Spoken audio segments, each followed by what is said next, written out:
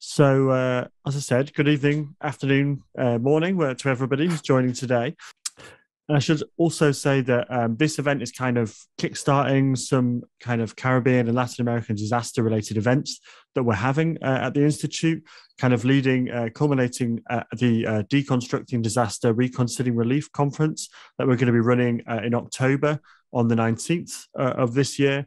And that conference is going to be at 3 in the afternoon GMT. So even if you're not a scholar necessarily based or a researcher based in the UK, by all means, propose a paper and get involved. We set it later in the day so we can maximize everybody who's able to join. And there's a call for papers out for that right now, and that closes on the 10th of June. So do drop us an abstract. We'd love to hear from you. Okay, then. So on with tonight's talk. So this evening, we're going to be hearing from the Takai project, which comprises of Adom Heron, who's an anthropologist at Goldsmiths University, Marica Honychurch, who's a photographer and president of the Dominican Society for Heritage, Architectural Preservation and Enhancement. Also been hearing from Jeanne Royer, who's an architecture student. And we're also going to be hearing from Patullo, who is an author, publisher, and co-founder of the Papillote Press. This evening's talk, there's the kind of rising incidences and casualties and costs of disaster pose one of the greatest threats to the Caribbean going forward in this century. And I invited Adom and the team, the Takai team here this evening, because I think their work provides a really unique insight into how these challenges have and are continuing to be met on the island of Dominica. And this project brings together ethnography, architecture, photography, and heritage activism, and it explores a collaborative study of locally crafted wooden houses in Dominica. So I think we're all very excited to hear. I'll hand it over to you guys. Thank you very much. Hi, thank you so much, Oscar. Thank you for inviting us. It's a pleasure to be able to share this work with you guys. And also really nice to meet you virtually, because I've been following your work as well on the history of hurricanes throughout the Caribbean. And I've found some interesting, fascinating resources sources through your work as well. Really valuable to be able to, and I think there's a real overlap between your work and our own in terms of being able to learn valuable lessons from the future to chart a path forward as we wrestle with the various existential threats associated with climate change in the Caribbean and throughout the world as well. So I'm going to go ahead and share my screen, and then we can just kind of get started. So this probably won't be like a standard academic paper. Well, it definitely won't be a standard academic paper. Firstly, there's 4 of us to be sharing the space. And also we're coming from various different backgrounds in terms of our training and in terms of our various specialisms. And that's part of what we feel makes this project so rich. I was going to do kind of introductions, but Oscar's already done that. But as each member of the team, as I'm the person who's kind of brought everyone together as part of this project, although folks already knew each other, Jeanne will have already known Marica and Polly already from Dominica. All of us are either from Dominica by ancestry. Myself, Marica and Jeanne, both born and raised in Dominica. Marica's there at the moment. Jeanne is in Cuba, as you can see. And Polly is as Dominican as anyone from Dominica because of how many years she's been there, and how committed she is to the island in terms of her publishing work and keeping the kind of literary tradition of the island alive almost single-handedly. She wouldn't like me saying that because she's very modest, but is a fantastic resource for the island and a stalwart of publishing on the island. So let's go ahead and just do a bit of an orientation. So Dominica is situated, for those who don't know, in the Eastern Caribbean, and the pronunciation Dominica, just like Marica is pronounced, is in the Eastern Caribbean, situated between Guadeloupe and Martinique, is deeply influenced by the Francophone Caribbean and those neighboring islands. And because of the rugged topography of Dominica, it wasn't settled until very, very late, or it wasn't the European colonial powers that were converging throughout the region from the 15th century onwards. they didn't move in on Dominica until relatively later because of its rugged topography. It became a stronghold for the indigenous Kalinago, many of whom still live on the island and have their own territory in the northeast of the island. And the island also has a history of kind of rebellion that kind of runs through it as well. It has one of the most significant maroon histories as well. And actually, before it was a plantation colony, eventually in the 17th century, before that, those fleeing enslavement from Martinique and Guadeloupe had already come to inhabit the island. And I'm giving this kind of history of the island and talking about the topography of the island because it's so significant in terms of the course of Dominica's history, and it has a bearing on the ways in which the island was settled as well. And that we see, and I think this is something that maybe Jeanne might touch on as well, we see the kind of African and indigenous influences within the structures that we're going to be talking about today. And Tikai literally translate as T, which is short for petit, small, and Kai or Kas, which is Creole for hut. So the origins were in the kind of the hut-like dwellings of the enslaved people and also of the indigenous people. Just looking through my notes just to see if there was anything else. So it was inhabited prior to Hurricane Maria, and at the last census count, there was about 70,000 people on the island. I say about because many people go or come through migration between nearby Caribbean islands, as well as residing overseas or studying overseas, as the case may be. But post-Maria, although there hasn't been a census done, one is due or was due last year, I believe. The numbers are believed to be significantly lower due to migration, out-migration after the hurricane. What is very significant in terms of this particular project is the environment of Dominica.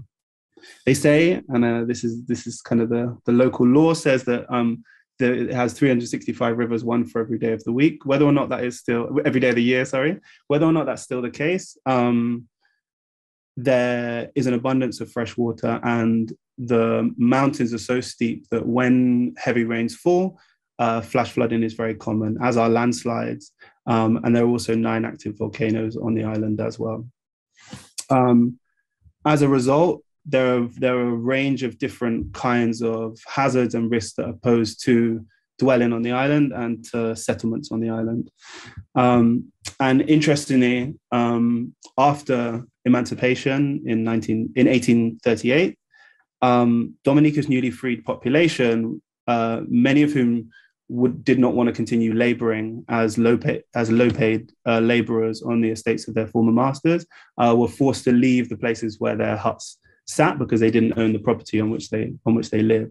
And due to the fact that there was an area designated around the perimeter of the island known as the King's Three Chains, which is a 60-meter strip of crown land, which was reserved for fortifications and jetties and this kind of thing, to do with the plantations and to do with the colonial governance of the island and defense of the island. They were able to settle this crown land. So as a result, you've got these coastal settlements, which you can see in the map on the right-hand side, that are situated all around the outside of the island. And the west coast, which is the Caribbean coast, is the more heavily populated side of the island. And in the work that we've been doing, our aim was to do a kind of an island-wide survey, which I'll get into a little later. But we went to as many of these villages as we possibly could to try and find Tikai and to speak to their inhabitants and learn a little bit more about the history of these particular buildings, as well as their distinctive architectural features. And one thing before I move on as well is that because of the rugged topography again, and because of the fact that many people had to move off the kind of prime estate land, which were the more flat portions of land. In some instances, people also had to move to areas they refer to as the falaise in Creole, or the drop or the slope, which would be areas which sometimes were more prone to landslides or closer to ravines as well. So in many cases, the post-emancipation settlement of the island produced more precarious living situations for the labouring classes of the population, for the majority of the population. But since then, many of the estates have been divided and lotted up, so people live in a host of different parts of the island, and yet those coastal settlements still remain the most densely populated.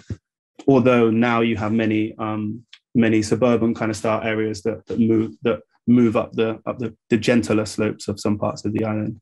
Thinking about areas like Canefield or Wallhouse, or different areas for anyone who knows Dominica, or Jimmet, for example. All right, so just to take you into a little bit about the overall project, of which the TCAI project is one component, and I'll just do this quite briefly because this talks more to the other things that I've been doing, and less to what we're going to talk about today. But it's useful to think about it in relation to this larger whole, and to mention some of the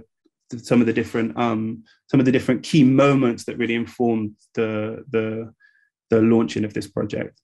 So for the kind of beginning of the project, we should probably go back to 1979, although we could go far further into the history of Dominica for other hurricanes, which were also of significance. But as I was doing my PhD research in Dominica, which is where my mom's family's from, and I was doing research on fatherhood on the island and gathering people's family histories, every person that I spoke to, almost every family, the elders who I was speaking with, had a memory of Hurricane David. It seemed to be a kind of a moment that in which they positioned time. So rather than saying this happened on this year, they'd say whether it happened before or after David, or they talk about how the family residence might have changed when a tree was torn down, or how they lost their roof at a particular moment, or family members even got separated after they migrated overseas. And I heard reunion stories of people who hadn't seen their parents for many, many years after they left, or a father after many years after he left after Hurricane David. So this David was already etched in the memory as being incredibly significant. And then I experienced the Christmas flooding of 2013, where a weather system moved through with intense rains and caused localized flooding and debris to be brought down. So witnessed firsthand some of the damage and destruction that these kinds of flash floods can cause. And then, though I wasn't on the island, came Tropical Storm Erica in 2015, which caused a lot of devastation in the village that my family's from, in Collyho. And then, of course, there was Hurricane Maria, which is one of the most deadly Atlantic hurricanes on record for the Caribbean region. And after Hurricane Maria, and also Tropical Storm Erica, which caused widespread damage and devastation on the island, though not as widespread as Maria, the government in 2018 vowed to become the first climate resilient nation on Earth. And it was this big, bold kind of statement. And Antonio Gutierrez, the UN director, as well as the Clintons, as well as other dignitaries, came down to Dominica. Lots of pledges of support and humanitarian assistance and development assistance were made, and then it set forth on this agenda to become the world's first climate resilient nation on Earth. Whether or not we kind of pick that apart here or question that isn't necessarily for the kind of the focus of today's talk. But what is of significance is that since then, the government, or since 2015, the government has been building lots and lots of apartments and have engaged in what they're calling a housing revolution. But that tends to entirely ignore the vernacular, which is what we're here to talk about today.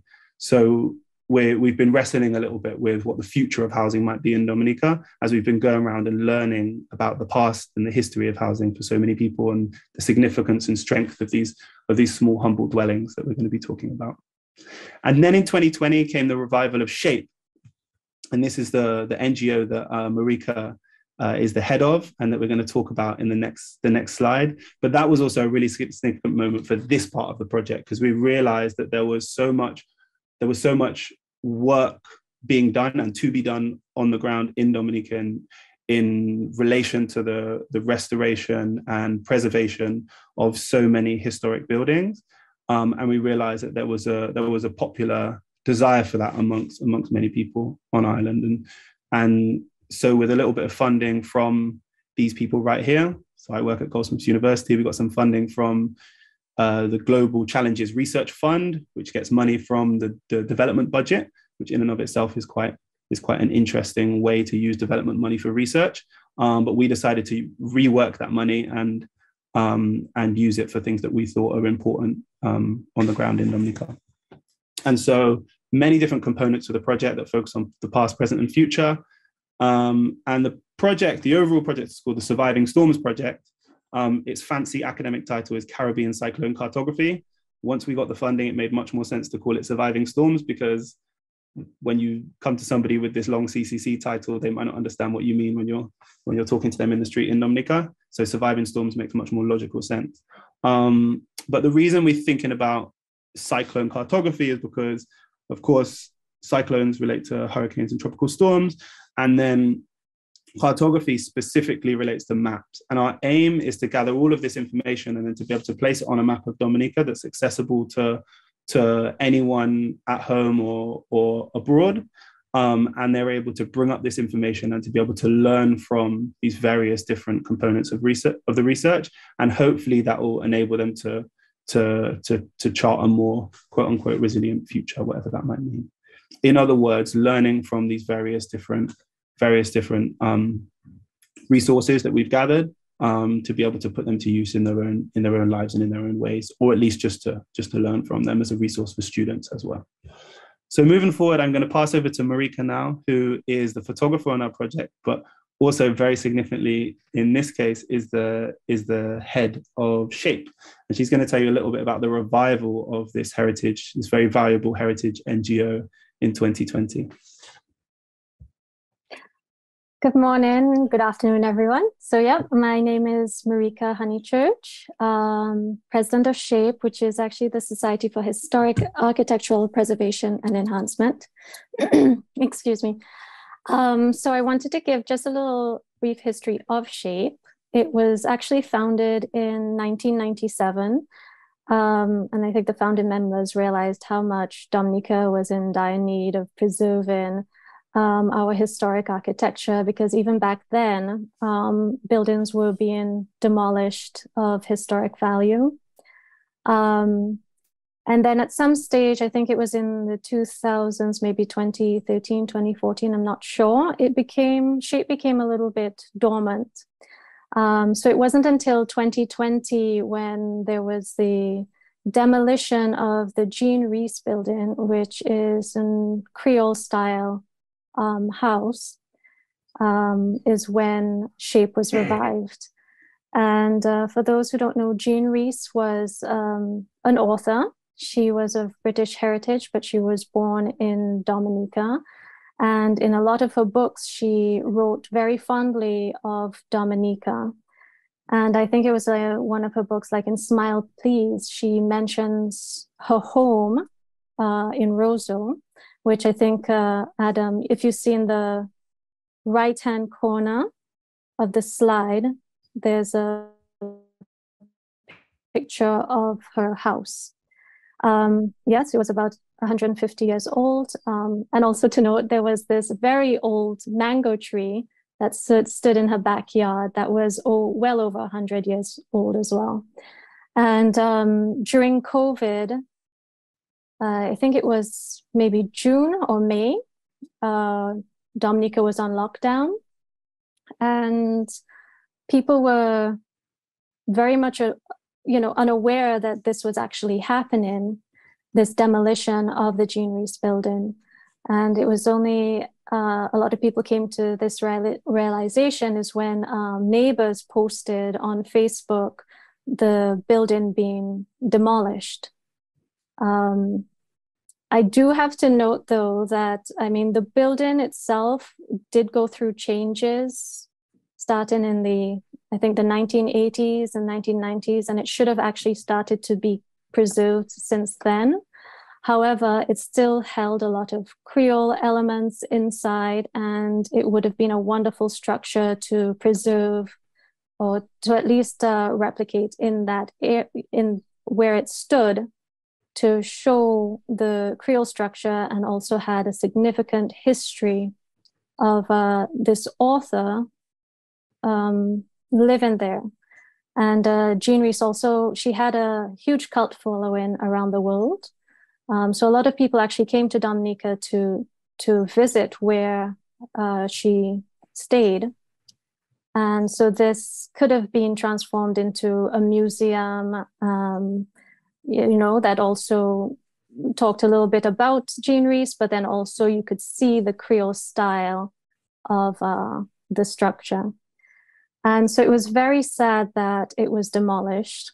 And so what I did, I wasn't a member of SHAPE then, So I reached out to one of the members, I think the president of SHAPE at that time, to just see what was happening with SHAPE.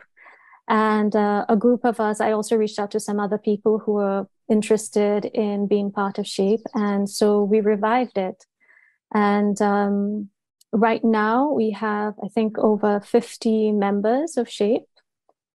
And we try and also push through social media about the importance of our vernacular architecture and the significance behind it.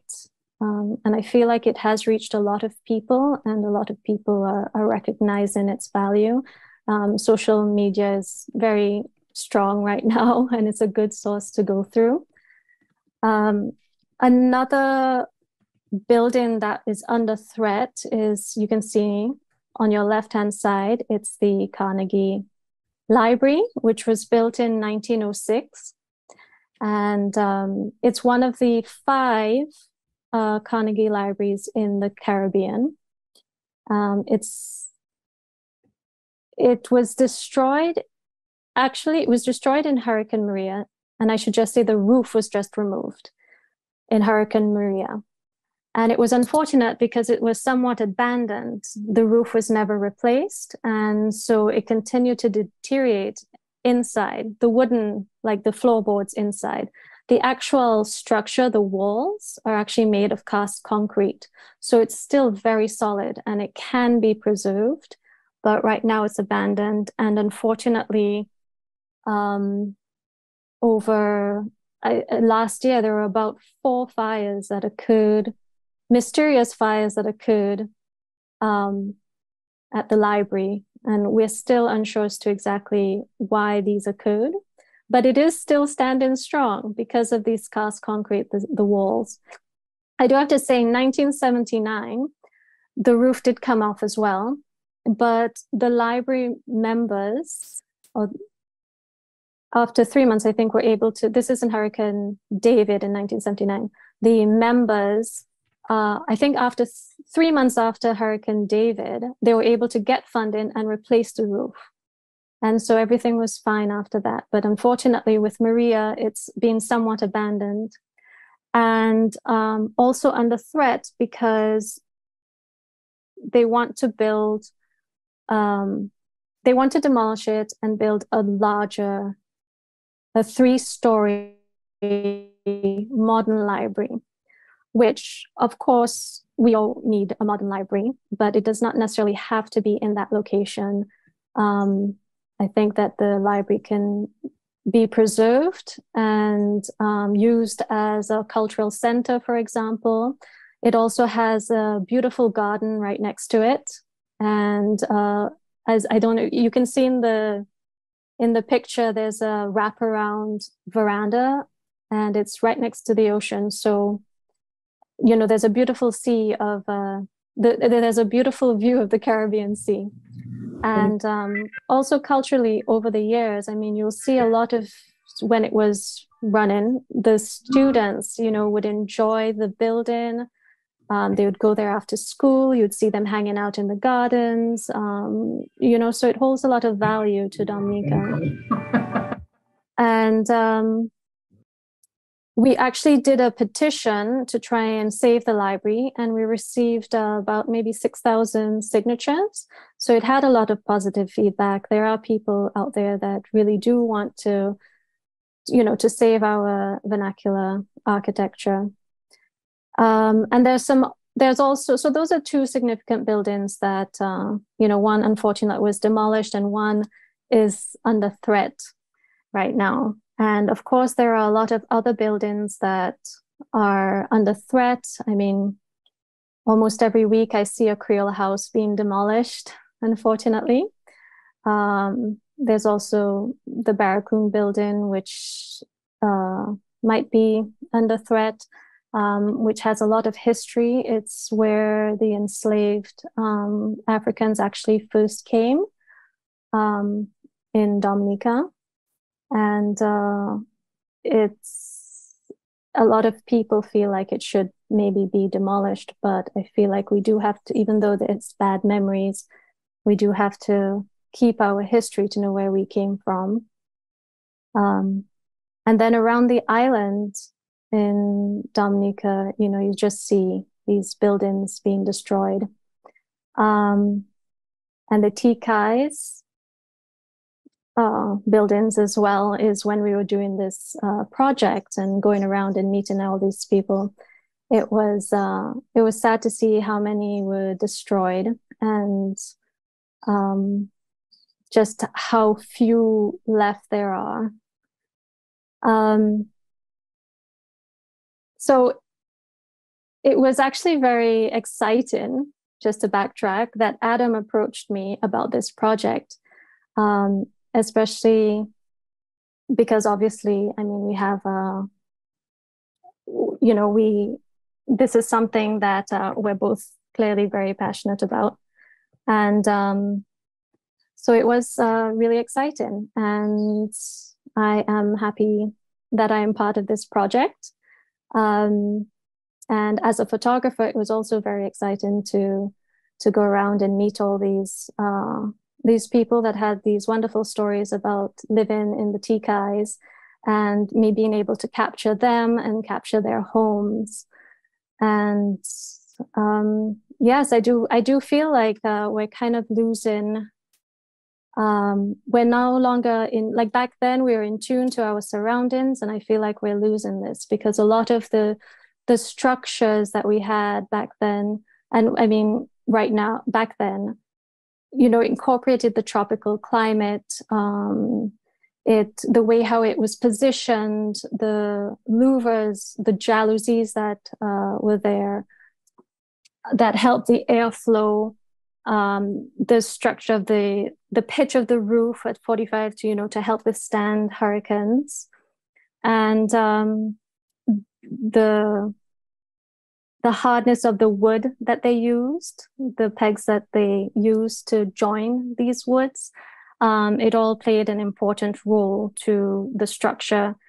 And I feel like a lot of people are forgetting the importance of that. And you see people wanting to build what they consider modern as just concrete buildings with glass windows and shallow roofs, which, I mean, especially with the roofs, you'll see with that sort of structure, especially in Hurricane Maria, it was greatly damaged. Like a lot of the roofs came off because of the pitch was quite shallow.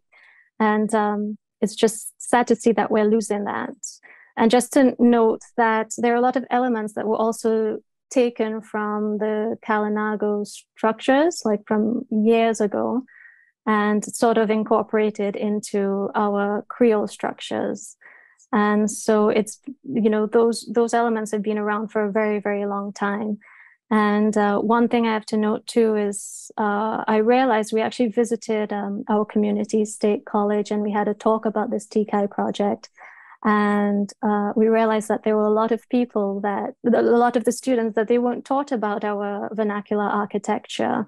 And it was more focused on, structures that are outside of the Caribbean. So we're losing that. And so I think this project hopefully will bring, recognition to the value of our vernacular architecture. Okay. I clicked over the slide just because that transitioned us in quite nicely to that. Yeah. To that, because I just wanted to just touch briefly on our research process, which Marica already mentioned. So just to take us back a few steps, the aim was to engage in this interdisciplinary collaboration. So between a photographer, Marica, between architects, Jeanne is a fourth-year architecture student in architecture and urban design, if I'm not mistaken. Shake your head if I am mistaken. Okay, good. In Havana, and also Olive Bell, who is our architectural lead on the project, who's kind of been in the background, mentoring Jeanne, as well as Mitzi Didier, who's some of her drawings you'll see later, and she is in the furthest rightmost slide. You can see where she's helping one of our student interns with some notes and some sketches there. She is currently studying in China. Now, for us, COVID was in one way a small blessing to this project because it meant that both Jeanne and Mitzi returned home to Dominica and were on island at exactly the time that we were engaging in our surveys. We were moving around to various different communities. But before we began the survey, we went to the Dominica State College, as Marica mentioned. Myself, Jeanne, Marica, and Olive spoke to the students all about the TKI project that we were going to be undertaking and invited them to engage in a competition where they'd meet someone who lives in one of these houses. They talked to them a little bit about the history of the house, about their experience of living there, a little bit of the biography of the person themselves, knowing a little bit about how the human comes together with their dwelling. And then they'd submit it as a competition. And through the support of the two lecturers who you can see both in shirt, kind of pinky colored shirts on the left and right. So Mr. Ito on the right and Mr. Geist on the left, both of them supported us to find 3 candidates who would be interns that would come and join us. And the aim is that they would be future custodians of the vernacular. And as Marica's mentioned, they didn't actually get in any of their training they don't have access to course texts about Caribbean architectural design. So we felt that was something which was missing. And that was where Polly came in but not only because she's also a member of SHAPE, but also as a publisher. We had quite early on realized that we wanted a publicly accessible book, which could be used as a student text so that they would have access to this knowledge, basically, the knowledge which 1 or 2 of their classmates had been gathering, but that could then be integrated into the syllabus in future so that there would be at least some study of the vernacular, particularly a style of housing which is going to, we think, is going to be important as we take on the effects of climate change. And so here we are out doing field work. Jan in the bottom left is interviewing someone in Newtown, part of Roseau, a neighborhood in Roseau just to the south of town. We've then got myself and Jan inspecting a guy called Sherman's house in Maho in the bottom right there. And it was amazing speaking with him because he's a carpenter. And so he was able to tell us all about the intimate details of the wood and how to work the wood and so on, which we'll talk about a little bit later. And there's Marica, of course, taking photos in the middle bottom one. So I was just going to give a little bit of history of the TKI. Marica had actually mentioned some of the details, so I'll just kind of fly through it relatively fast, but just to kind of give us a bit of kind of historical context. The TKIs are carefully constructed Creole dwellings of Dominican laborers and smallholders, so both the laborers on plantations as well as smallholders, so the peasantry that emerged after emancipation, people who fought to have their own land and to grow for themselves. And it has 400 years of cultural cross-pollination. Firstly, if we begin with the Kalinago, as Marica mentioned, their design and construction are inspired by Kalinago knowledge of seasonal weather patterns. They knew about hurricanes and they actually instructed and guided those that were arriving about these seasonal patterns, and the dry season came to be known as the Kawem, as well as the rainy season, and the various different kinds of weathers that would be expected. And they had these Muinia houses, and excuse my bad pronunciation of indigenous language, but they had these Muinia A-frame houses, which were tightly bound A-frame houses, which uses various different kind of woven grasses. But with the hurricane, the grasses might be stripped away, but usually the tightly bound frames would remain. And this is one of the kind of the elements that to some degree will have inspired the TKI. Now, it's a bit of a puzzle finding, just like any kind of teasing out the various different strands that go into the creolization process and produce something entirely new. The process of locating origins can be a kind of a futile task sometimes, right? Although it's interesting to find the various different inspirations that go into the kinds of blends that would emerge. And if we look east, to West Africa, we can think about the wattle and dub housing. So we're looking at the top left now, and this is actually taken from a village in Dominica, or golte houses as they came to be known in Creole. And again, these are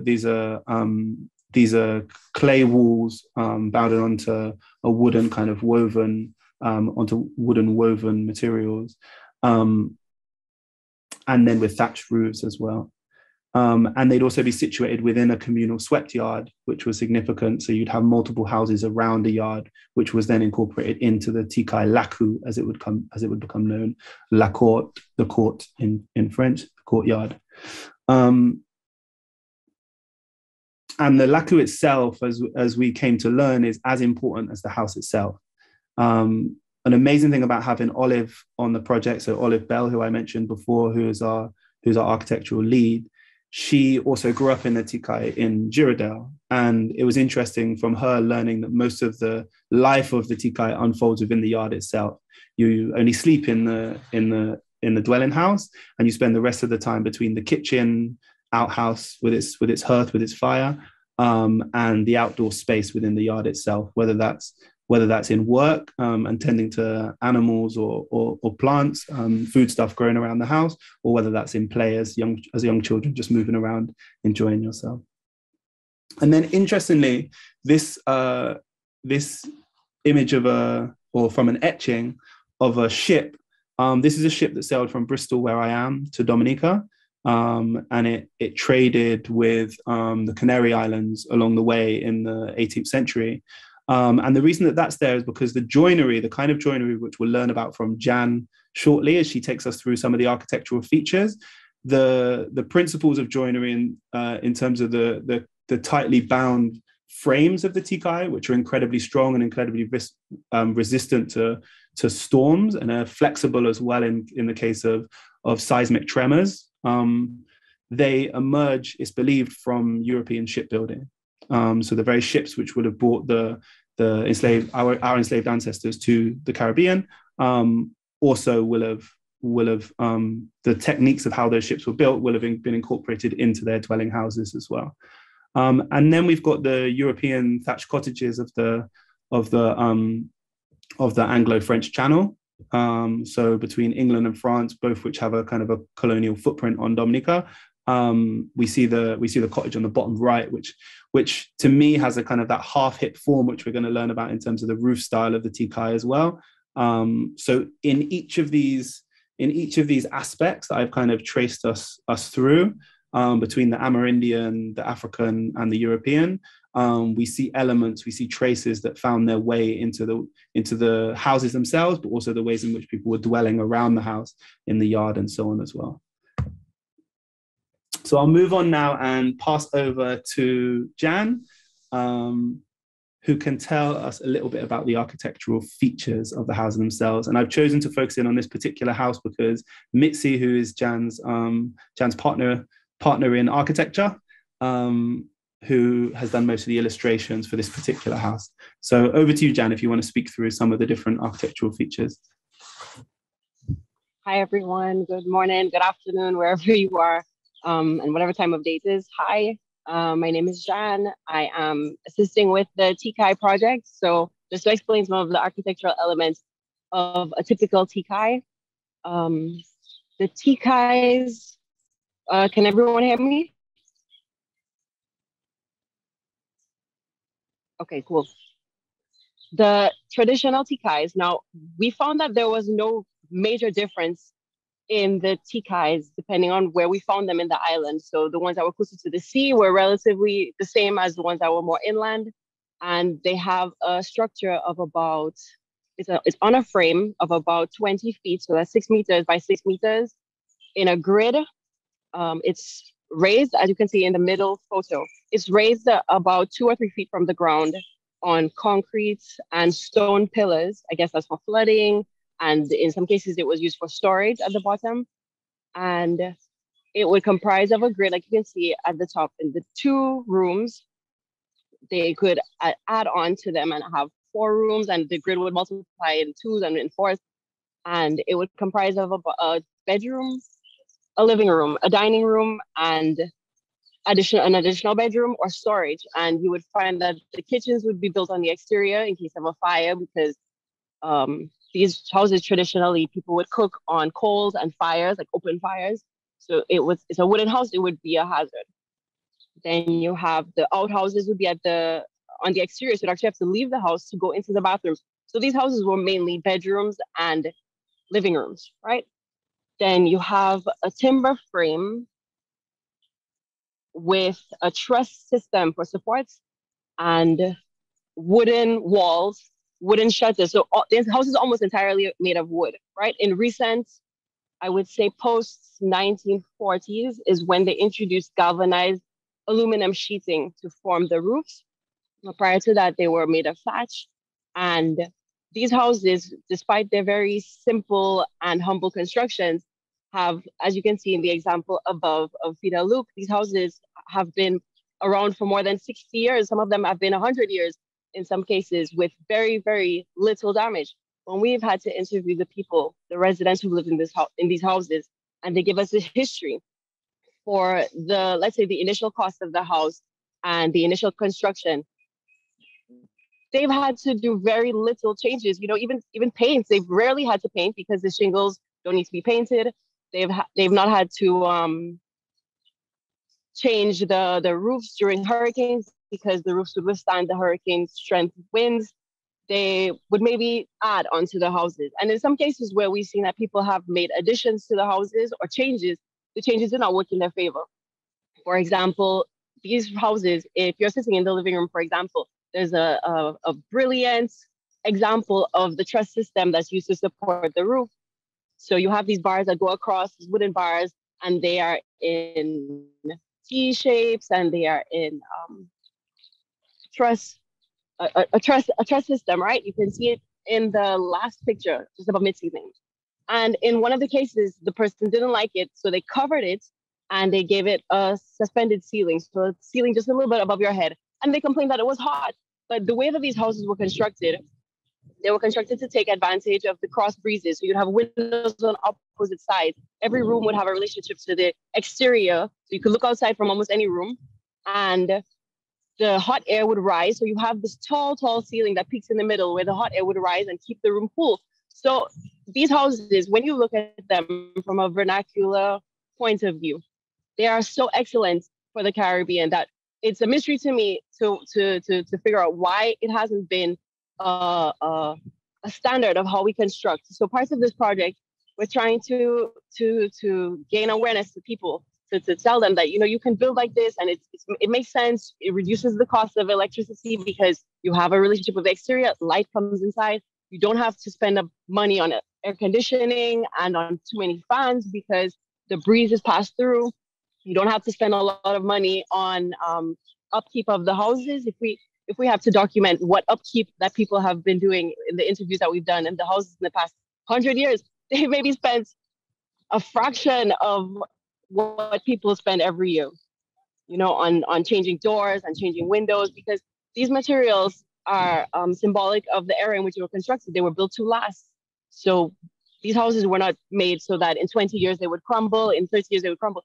They were built to serve generations. Someone is commenting about the cross breeze. Yes, even where I'm sitting right now, we have a breeze. And even the building that I'm sitting across, it has an example of the rooms having these cross breezes because as we know in the Caribbean, it gets very hot. And, you know, AC and fans are adding to the global warming crisis. So, right. A little bit about the construction. In the first picture, you can see right where the mouse is an example of the joinery of these buildings where they were made almost entirely without nails because nails were expensive. So they were constructed out of wood with wooden pegs. And when you have to understand the architecture behind these houses, there was no one architect that designed these houses. It was passed on with a series of knowledge. So the houses in themselves are just a representation of knowledge and traditions that have been passed on through word of mouth, because we can't really find any documentation about these houses except for the houses themselves. And that in itself is worth preserving.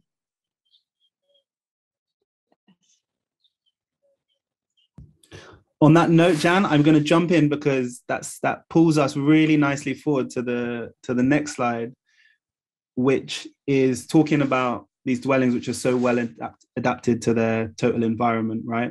So there's so many interesting things in what you said, which reminded me of this quote by Jan Morris, which comes from the the introduction to Caribbean style. So Polly, in her slide, which is coming next, is going to speak to you a little bit about the book that we're writing, but also about the one or two other books which previously existed from the 80s, which are now out of print. And one of them is called Caribbean Style, which is the other kind of main book on Caribbean vernacular. And in the introduction, Caribbean vernacular architecture is described as a meteorological art form. So basically taking a response to the elements, to the weather, to the arc of the sun, to the falling of heavy rains, to the directions of the wind, and has created a thing of beauty from that. And there's an incredible skill in these traditional draftspeople and carpenters, as Jeanne mentioned, who have been able to draw upon the materials on their island and to create something which is incredibly robust and durable. And just some notes which I'd kind of mentioned, which I'd noted before, they're orientated so that the doors face east to greet the rising sun in many instances in the rural context, like the one you'll see at the bottom.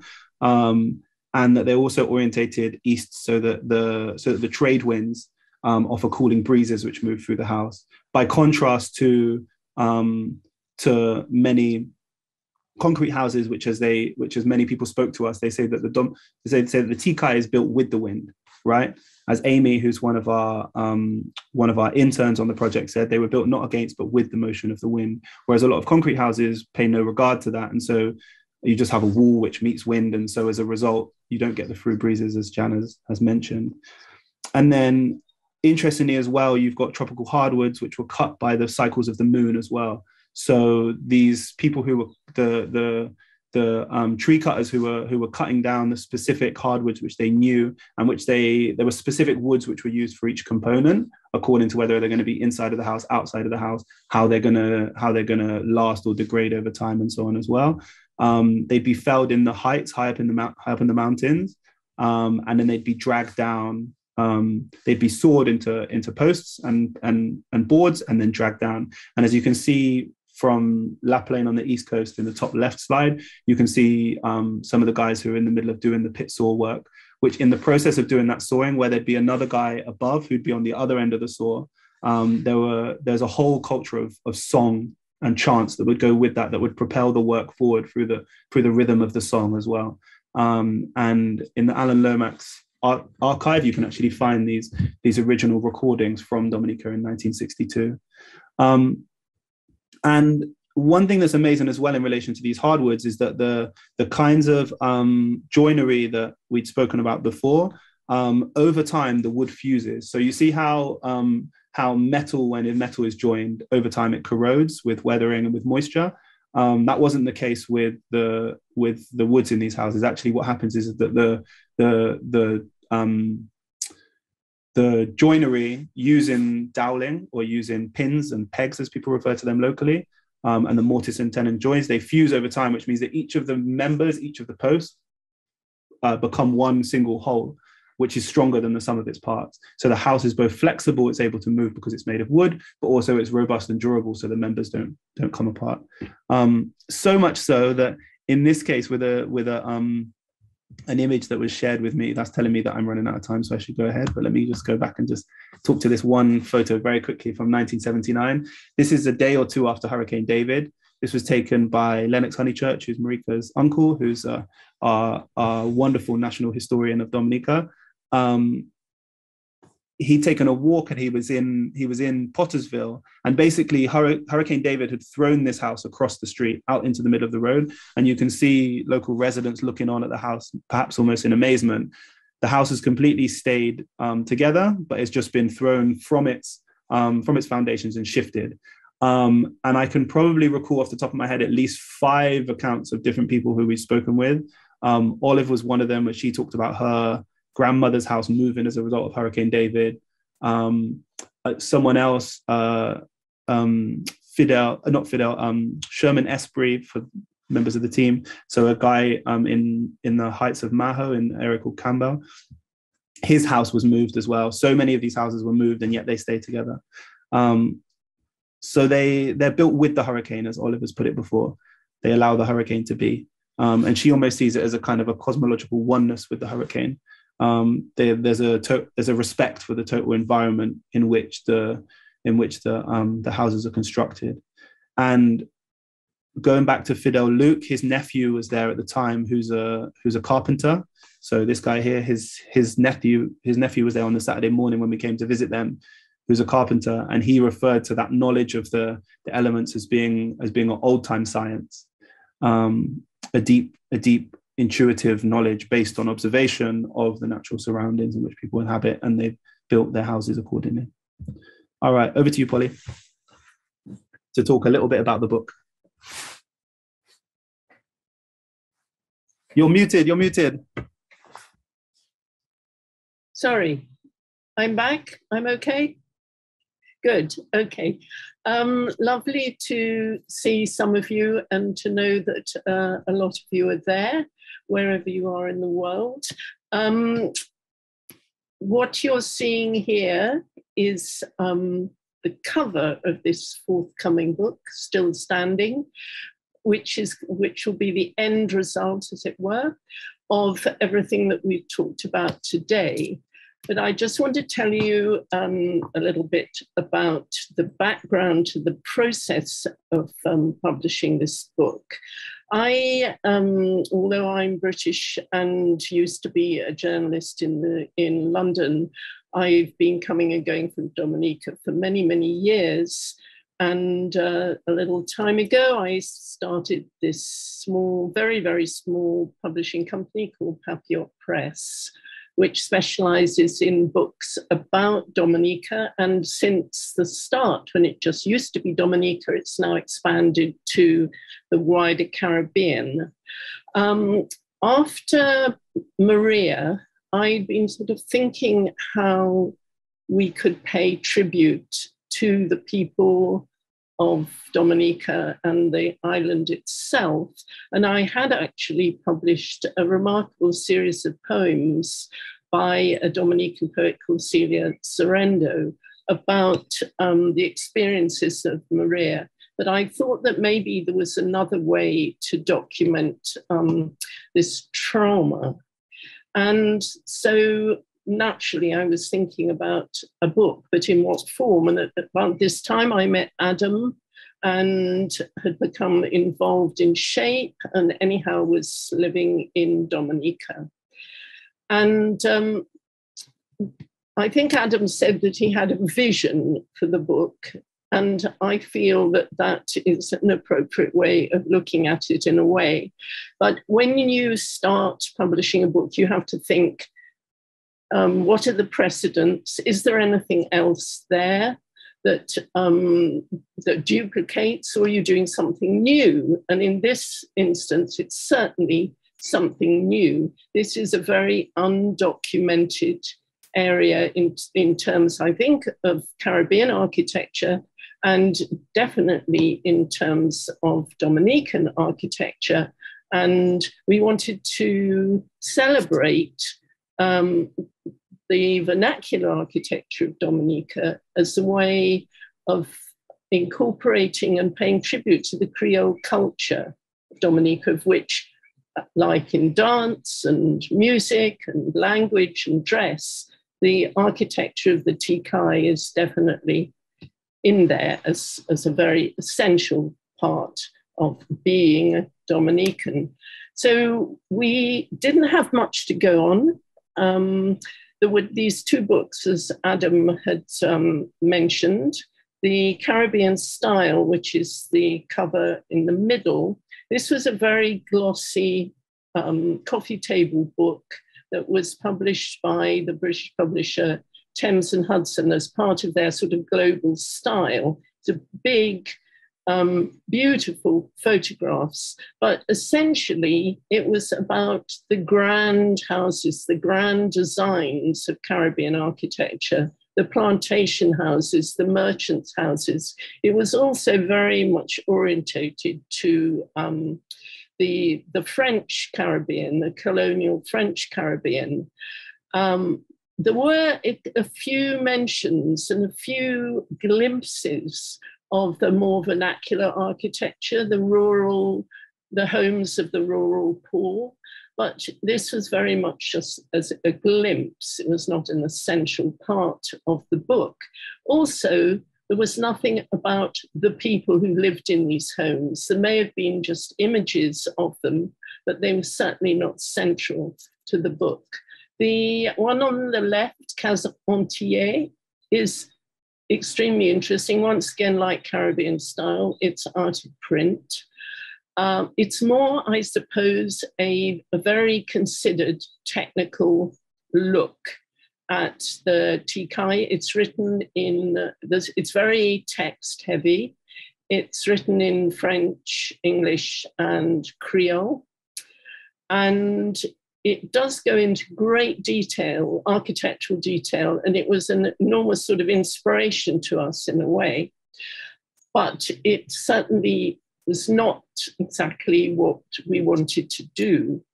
And then on the right hand, we see historic Roseau, which is Lennox Honychurch's invaluable book, again, out of print, about the homes and buildings of Roseau, the capital of Dominica.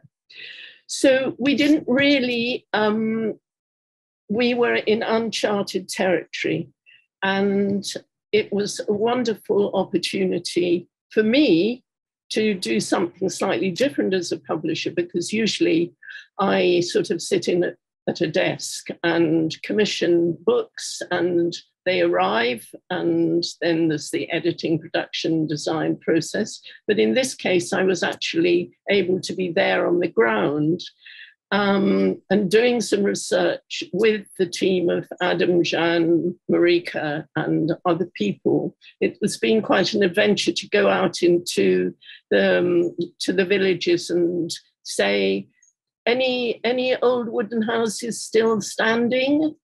Where can you guide us to these? And we would go off some little track, and then the house would probably, nobody would be there, or it would be there, but it wasn't quite right for our purposes. So we would then say sorry, and then we would go off somewhere else, and then we would find some amazing home.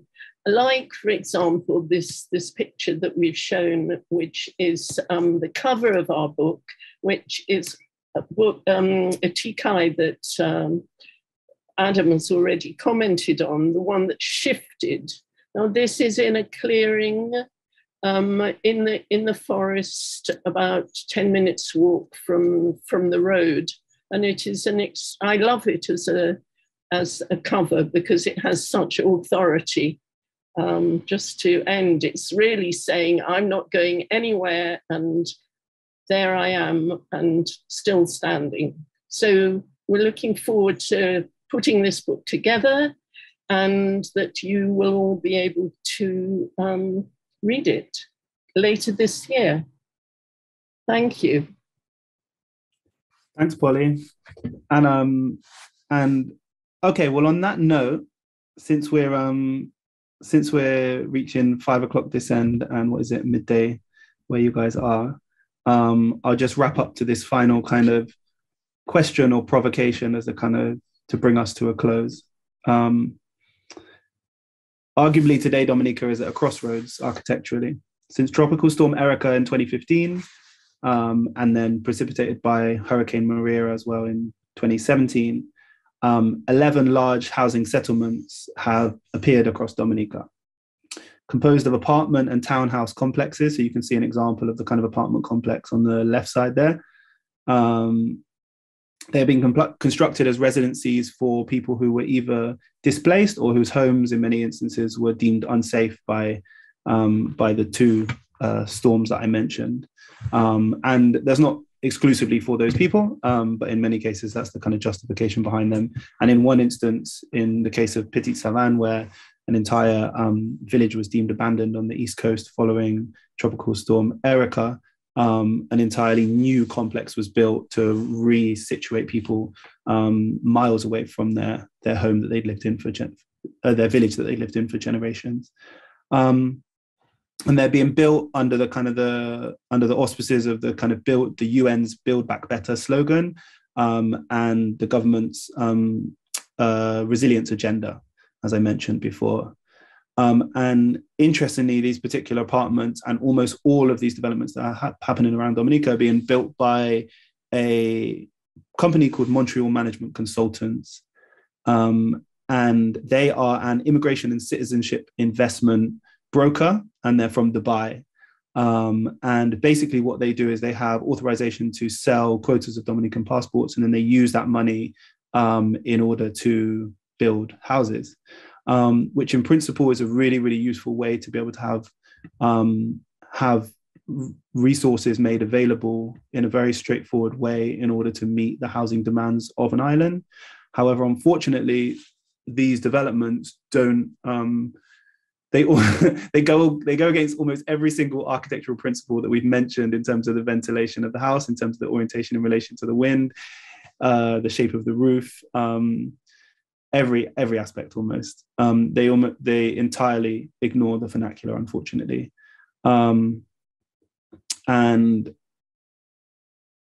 and that's an issue, and particularly when we think about the context of climate change that produces the kinds of storms and intensifies, I should say, the kinds of storms which we've been talking about. And as we move towards more and more concrete structures, and although these are reinforced structures, as we see from the bottom right image, which was shared with me from Jeanne in the past few days. This is from Hurricane Maria, if I'm not mistaken. Is that Point Michel, Jeanne? I think so. If it's not Point Michel, it is close to Newtown or close to that stretch. It looks, yeah, I think it is. To me, it looks like Point Michel, maybe close to the ravine there, but I'm not sure. But as you can see, those shallow pitch roofs, as we've mentioned before, most of these houses which are built in concrete are almost entirely lost their roofs and incredibly badly damaged. So on the one hand, at one point in the crossroads, we've got this movement towards concrete, in some cases reinforced concrete that doesn't allow for ventilation. People who live in these apartments are beginning to report that they're incredibly hot, particularly in the dry season, which we're coming to the end of, I guess now. And don't have fully opening windows or hurricane shutters or any of these kinds of things that we've been talking about. And on the other hand, there is a move towards utilizing or drawing upon either tikais, which are being restored, as you see in the case of an Airbnb in the top right, or in the case of these newer developments, this is Jungle Bay in the bottom left, which is a boutique resort, I guess you'd call it, in Dominica, utilizing some of the principles of the tikai and the vernacular in terms of the shingles, in terms of the smaller footprint, in terms of the roof form, the steep pitch roof form, the hip roof as well. People are drawing on those principles, but it seems like more and more those are being orientated less towards residential use for the most part of the population, and more so towards kind of tourist use in many cases. So we see that there's an opportunity at this juncture, but also there's unfortunately in many instances a move away from the various different kinds of features which we've been discussing so far. And indeed, the tikai's use of local rather than imported materials is self-cooling design, as Jeanne has mentioned before, reduced dependence on high emission shipping, as well as energy intensive air conditioning. So you don't have to bring all of these materials in because they already exist in the forest. And so we're thinking then about, and we kind of throw this open as a point of discussion about the tikai then, and you can see we're obviously quite biased on this point, but the tikai is almost a model for sustainable future living. And even if not to say, this isn't to romanticize the tikai, because so many of the people we spoke to have so many issues with their houses in terms of rotting boards and these kinds of things. And also for many, they outgrow their small houses as their families grow and so on as well. But the principles of the tikai, where many people throughout history in Dominica particularly have merged maybe 3 tikais next to each other, so they're having that small form but extending that into 3, or expanding the size slightly, as we saw in some rural contexts as well. So we see this as a potential kind of guide for future sustainable living as we confront the climate crisis from the vantage of the Caribbean. Anyway, I'll leave it there. We've gone well over time, but we look forward to Q&A and some discussion. And I'll just leave you with some pictures just to give you a glimpse of the book, which is currently in process. Okay, wonderful. Thank you very much. I think first and foremost, I just want to say a big thank you to Adom, Marica, Jeanne, and Polly for just such a fascinating talk. And I think just really, really interesting kind of insight into a very, I suppose, inspirational model of environmentally adapted architecture. And personally, as a historian, so interesting to see how long that's been practiced successfully over time. And as somebody whose kind of research interests kind of lie with kind of British colonialism in the Caribbean, a real stark contrast with the way in which the British planters and colonials approached the building of houses in the Caribbean, resisting any form of creolization as hard as they could, importing everything down to their silverware and their china from London to hold on to their Britishness at all costs, even when it caused them to faint in the heat or lose their house. And it's an interesting testament to think that so many of the great plantation houses have long gone, leaving behind only their ruins and sometimes just the earthworks where they once stood, because they were so poorly designed for their environment.